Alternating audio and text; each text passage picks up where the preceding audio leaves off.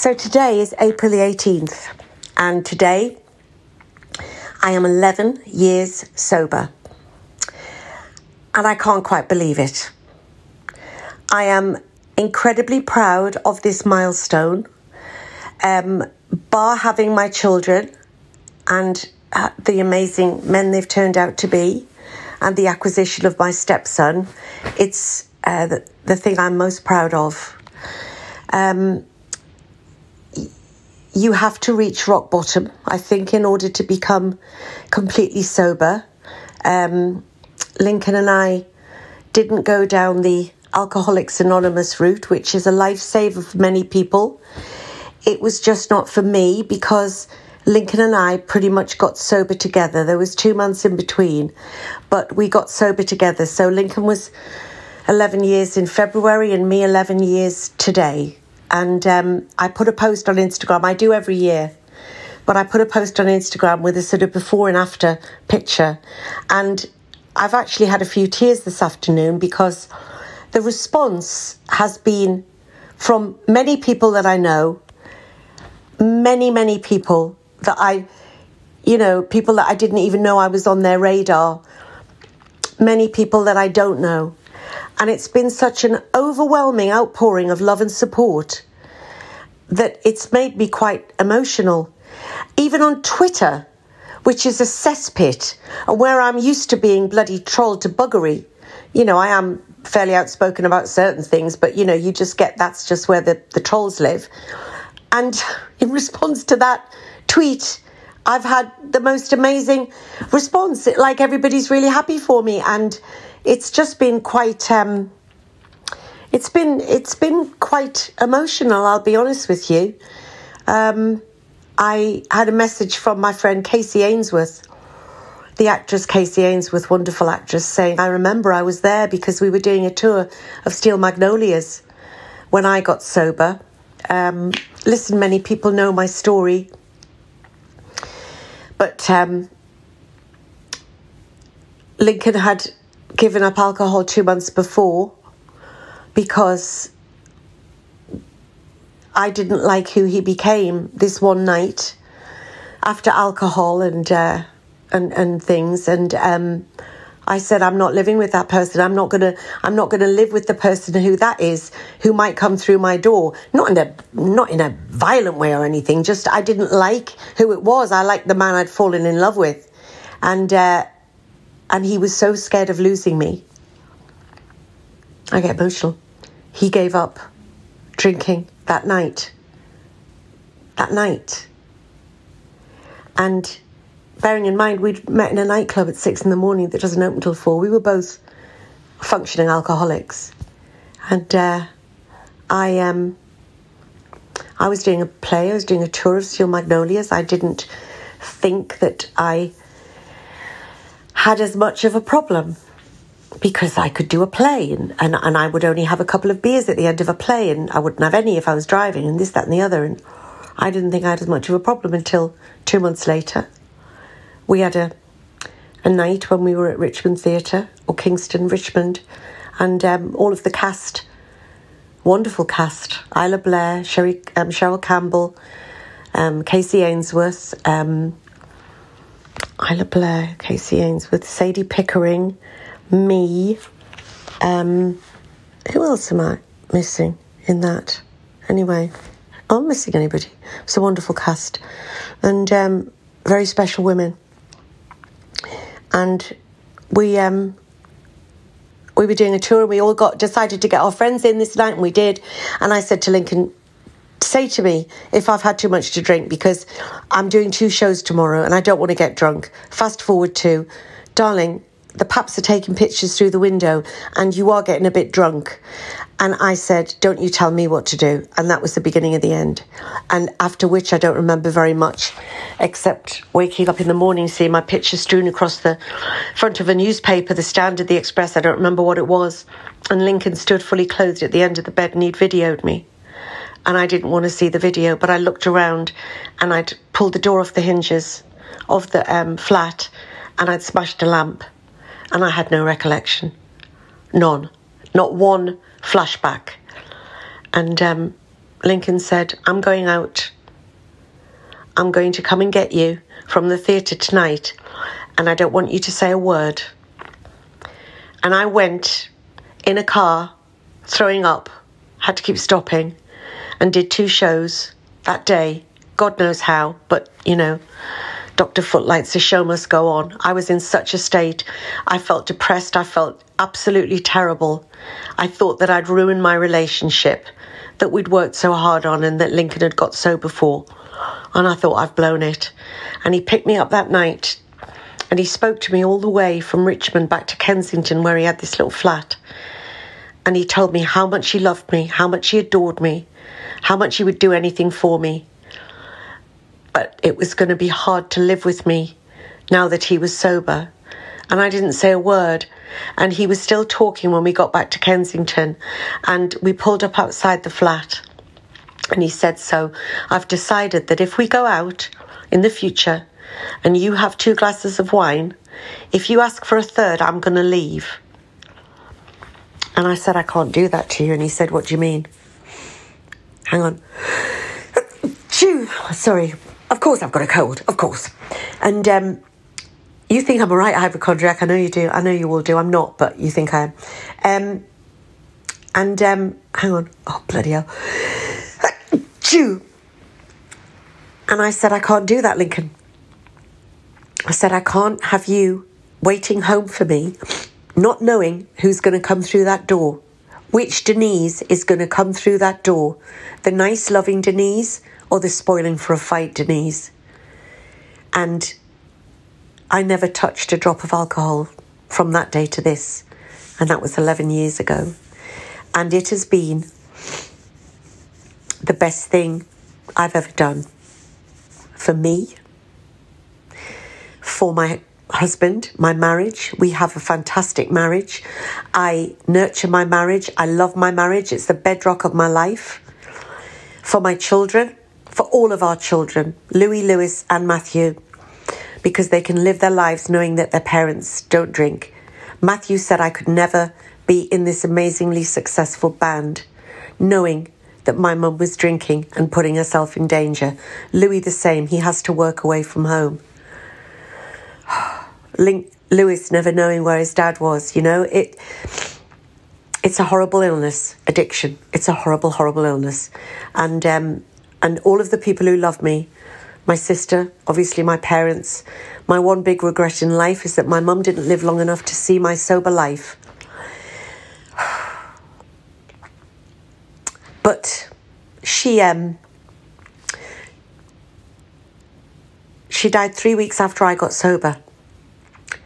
So I know that she knew that I was trying. And I remember my sister saying that the fact that you didn't drink when Mum died showed me that this could be it. And yeah. So it's been a journey because you know, people say, oh, maybe I should stop, or, oh, I drink too much. The thing is, there's a big difference between social drinking and being an alcoholic, having a drink problem. And the way I analyse it by thinking, it's when you become powerless over alcohol is that you have a problem. The saying is, 1 is not enough and 2 is too many. If I could just drink on a Friday night, Saturday night, have a couple of glasses of champagne, go out for a night out, wake up a little bit hungover in the morning and go, oh my God, I feel terrible, but it doesn't matter because it was a brilliant night. So what? You're not hurting anybody. You don't turn into somebody else when you had a drink. I mean, I was never, you know, I may have pushed back and been not very nice to my family because they'd be the only people who said to me, you've got a drink problem, and you get defensive. But to everybody I was out with, I was messy, but I was never a horrible drunk to people. You know, I wasn't one of these people that completely have a Jekyll and Hyde personality and turn into somebody else. You know, I had a couple of friends who you knew that on their 4th drink they were going to turn into somebody vile and be vile to you about anything. I never was like that with friends.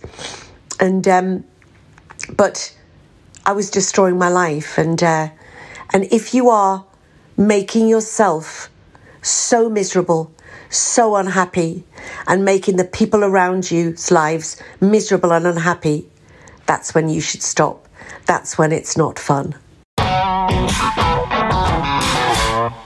I'm not saying I didn't have some fun nights with alcohol. I've learned to forgive myself for it. And I've learned the difference between guilt and shame, so I can still laugh about some nights. Every night didn't end in disaster. I wasn't a drunk who went down to the Domestos cupboard in the morning and picked out a bottle of vodka and drank. If I drank in the day, it's because I was still drinking after the night before.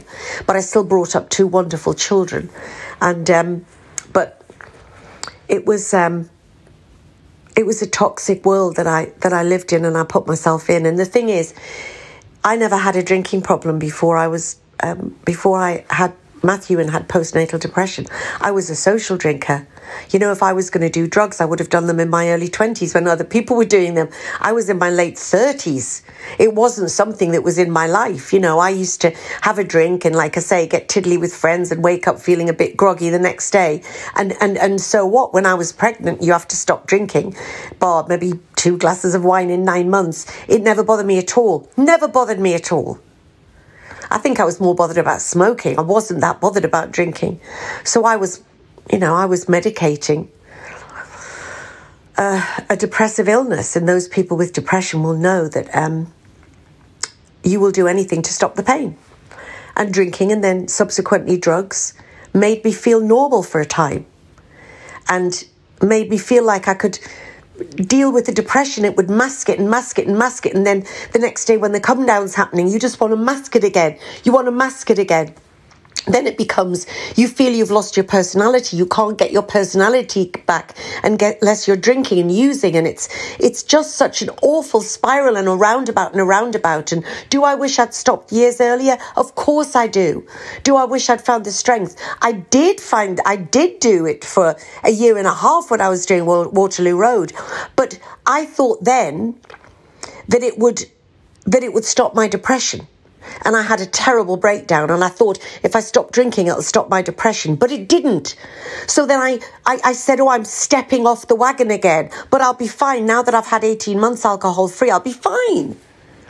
I'll be able to just, have a couple and stop.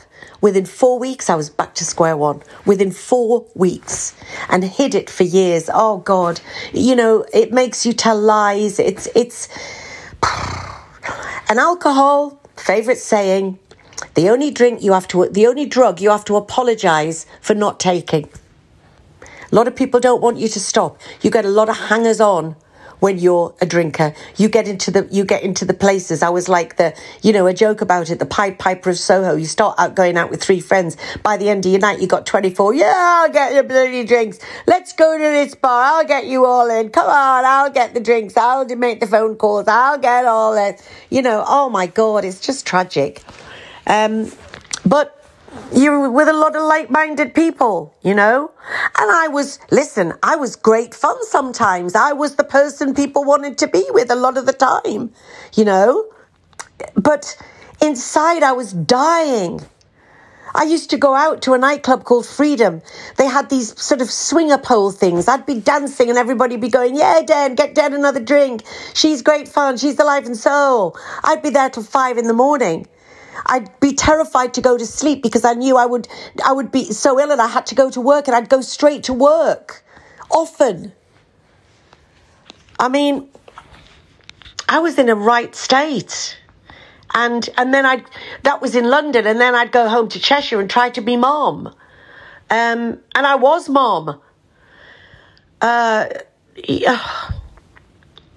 Anyway, to be honest, I just intended this to be a little thing about celebrating 11 years, because it means so much to me to have the life that I do now, and to have the people's lives that I love and who love me be able to go on without the constant worry and anxiety of where I am and what I'm going to do and what front page there's going to be. Because I was a target for the press. Did I always deserve it? No, I didn't. But they would make me look like I was drunk even if I wasn't coming out of a restaurant, I wasn't drunk all the time. Believe you me, I couldn't have survived. But it was a hellish merry-go-round for quite a lot of years that I just felt there was no end to. And I was so unhappy. And I just masked it all of the time. And Yeah, it was bad news. But to anyone out there struggling, you know, there is help. I'm incredibly lucky that Lincoln and I stopped together. I'm incredibly lucky to have the love that I have later in life. I cherish it. I really, really do. And I'm proud of us. And we talk about it often. We'll be walking through Soho and we'll think, Jesus Christ, can you imagine? Can you remember when we used to walk through Soho, not just together, separately, before we even knew each other, looking at people doing normal things like going to normal work and going to normal shops and talking normal conversations. And we were still walking around from the night before wearing the walk of shame clothes. And oh, God. Oh, it's exhausting. It's exhausting thinking about it, to be perfectly honest. But as I say, this wasn't kind of meant to be this chat, but it's cathartic for me to talk about it. And I know it always helps people. I had a lovely message today from Michelle Heaton, who I don't see a lot, but we speak and we stay in touch. And Michelle was someone who is, she's 2 years sober. I'm so proud of her, because when Michelle was in rehab, I knew what a state she was in. And I spoke to her a lot of the days that she was in there. And she was at rock bottom. And it was really touch and go.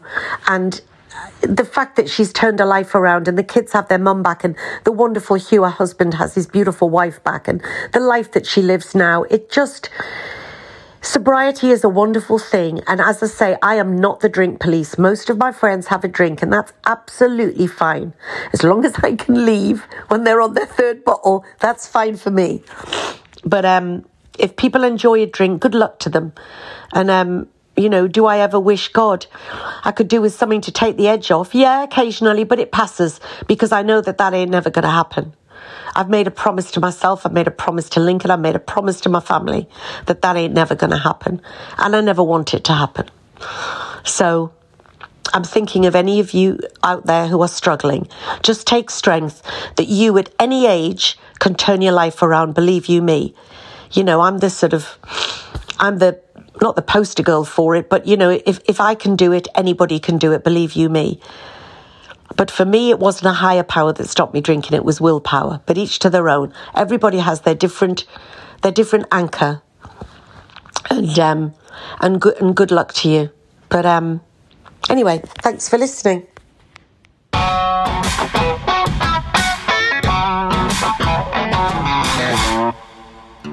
So guys, if there's anything that you've ever heard me talking about that you'd like to hear more of, or indeed anything you can suggest that me, DK and Lincoln can bring to the table, contact me on denisewelchpod@gmail.com.